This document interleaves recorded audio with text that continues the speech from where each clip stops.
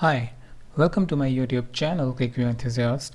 I'm Abhishek, a QlikView learner, and in this video I will talk about the line chart. The line chart is very much similar to the bar chart where you show the information on different categories. So for example, here in this chart we have these year categories on which we have displayed the information on the bars. But bar chart is best suitable when you compare the information of different categories, like you want to compare the information of different countries, then you can use the bar chart to compare the information. Or you want to compare the performance of different products, you can use the bar chart to do the performance comparison. And in the case of line chart, you show the information over a period of time. So for example, this information is shown over a period of 10 years. So from 2003 to 2012, information is presented in this bar chart. But this is the best candidate to show the information in a line chart instead of a bar chart. So let's see how we can create a line chart from this bar chart. So for that, we will right click on the chart and go to properties, and we move to this general tab and click on the line chart, and we'll just go ahead and click OK to see the chart. Alright, so this is not relevant because its orientation is not good. We need to take this axis, the year axis, on a horizontal axis. So this is currently vertical axis, but we need to take this on the horizontal one. So for that, we will right click on the chart again and go to properties, and in the style tab you have the orientation. So currently we have this horizontal orientation as a selection. So let's move ahead with this one, which is on the left side. Click OK, and now you see our chart is now making a little bit more sense than the earlier one. So we see that a trend is a linear upward trend where population is growing. So we can click on any of the country and see their information, or Aruba or any other one. But you see that information is not presented in a good fashion, so nobody will be really able to read what are these number indicates, because they are pretty much mixed up. So we will see how we can use a mechanism where we will short down these numbers for a better representation. So for that, let's right click on the chart again and go to properties. So we will first go into the expression tab to short down these numbers that are presented over the axis. So here we have this definition where we are summing this data, and we will divide the number by say 1 million. So 3, 4, 5, 6.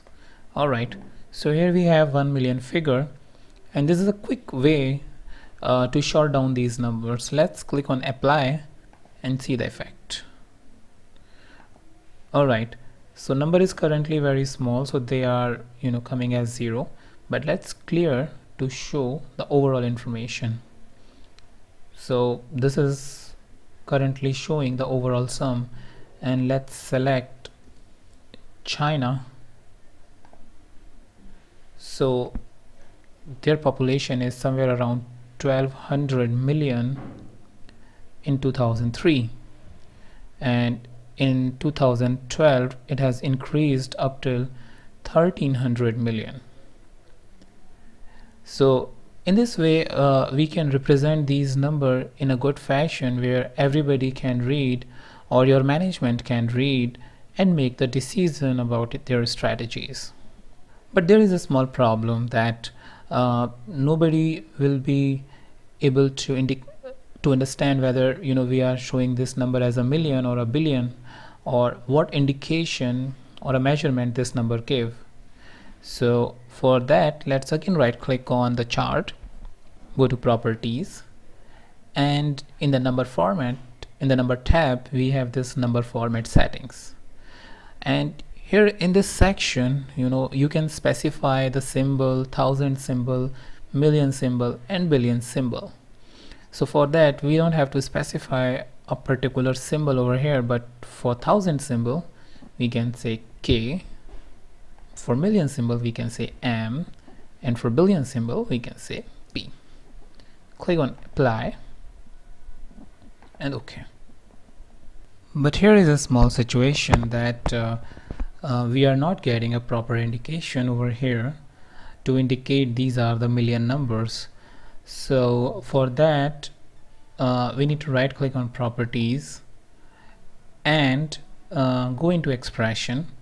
So because of this division, this is making number very small and our proper indicator is not coming, which is a million or a billion symbol.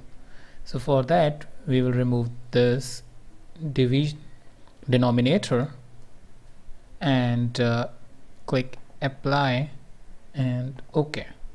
Alright, so now you see this a proper symbol is coming, which is a million symbol, which indicates this is a 1500 million mark sign, this is 1000, and this is 500. But this number is again messed up. So we can do a workaround here where we can hide these numbers but make a symbol to indicate which year indicates which section. So for that we need to right click, go to properties, and under expression we first need to uncheck this value on data points, and in this symbol you need to select any symbol to indicate the different sections in the line. So let's say we select diamonds, apply and OK. So diamonds are not properly visible. Let's go and select another symbol to show it properly. Go to properties and let's quickly select squares. Okay, yeah, so square is properly coming, and you can see that this indicates 2004, this indicates 2005, 2006. So this is a small workaround that you can do to represent your chart in a better way.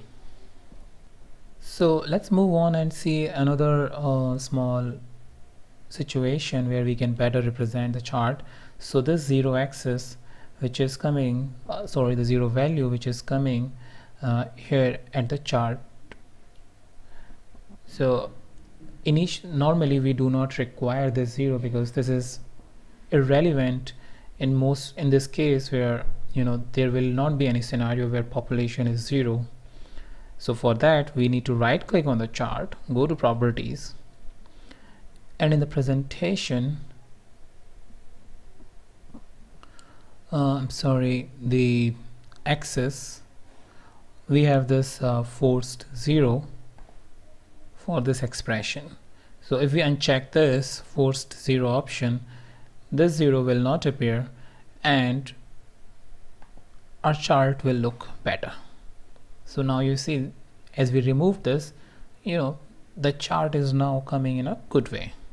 Now let's see some other improvements that we can do in this chart. So before doing that, let's have a scenario. Say for example, when you show this trend over a 10 years of period, you obviously have some targets against which you want to measure this trend, this linear upward trend. So for example, in China, if they have the target that they want to have this population controlled on this 1300 million mark, So in such scenarios, it is better to have some target line which indicates whether you are moving up from the target or you are moving down from the target. So for that, let's right click on the properties, and we have a presentation tab in which this section, reference lines, is used to show the target. So for that, let's click on add, and the label, let's say we have population target. So we can show this label in the chart, but for now I am not showing this. And we can set the expression, and based on the expression the target will be displayed. But for now we will enter a static number, say for example 1300 million. So let's enter this 1300 million mark in this. So we have 1300 and the million, and below to this you have other properties like line formatting, the weight, the color, the style. So let's click OK, apply, and OK. So in this way we have a good straight line as a target, which shows whether you are going up from the target or down from the target. So here the upward sense or the upward movement probably is not good. So this indicates that they need to take some measures to take this upward movement at least on the line or below to the line. But let's leave this analysis on them and move ahead with some other properties related to the line. So for example, this is a normal thin line, but say if we want to change its width. So for that, right click on the chart, go to properties, and click on the reference lines, click edit, and you can change its weight, color, and style. So for example, if you want to change the weight and make it a little bit heavy on the chart, click OK, apply, and OK. So now you see this, the weight is changed, and it is very clearly visible and indicates the good or bad sign. So the change that you just saw where I showed the bar chart is related to the experiment I was doing in the background, where the intention here to show you how we can change the layout between different charts. Say we are showing this line chart, but we are also interested in showing the bar chart simultaneously. So for that, you right click on the chart, go to properties, and in this general tab we have a fast type change section. In this we can interchange the layout between different charts. So for example, if we check on the bar chart and enable this line chart also, click apply and OK, a small icon appears over here that indicates the fast change. So for change this chart into a bar chart, we can click this, and you now see the bar chart is appearing. If we again click over here, it will change to line chart. So this is pretty much all I wanted to discuss in this video. I hope you will find all of these options very useful when you will design your line chart.